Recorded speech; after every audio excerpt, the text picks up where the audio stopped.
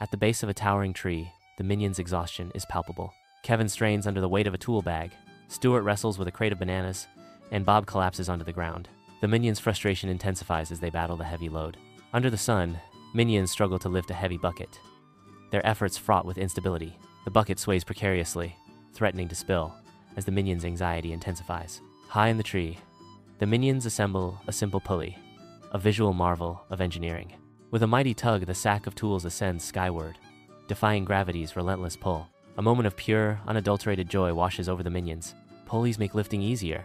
The minions gather around a sturdy tree branch, their fascination evident as they assemble a complex two-pulley system. Bob stares in amazement as he effortlessly hoists a heavy-looking bag high into the air using the pulley system. Kevin gestures emphatically, like a seasoned teacher, explaining a crucial lesson about the arrangement of the pulleys. A diagram appears, clearly illustrating the principle. Less force, more rope. The on-screen text reinforces the concept. Two pulleys, even easier. Amidst the trees, a DIY lift comes to life, a testament to ingenuity in simple machines.